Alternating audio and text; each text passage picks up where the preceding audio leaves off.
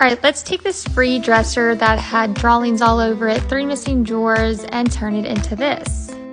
So this thing was in actually like really horrible shape. Besides, I mean, I respect their organization with those sticky notes on the drawers. This dresser has been through some stuff. I sanded off the stain on the top, used some wood filler, a ton of wood filler. There's dings and deep scratches everywhere, so then I also sanded it. Went ahead and removed the legs because I was adding a new one, but clearly I didn't think that through because I couldn't get it to stand up straight. Up next is Prime Time. I went in with that more royal blue. It just wasn't it, so then I repainted it in that green bluish color. Then I cut some wood because my only option here was to make these like open shelf areas because it was missing 3 drawers. There's nothing else I could do. Added these new gold legs.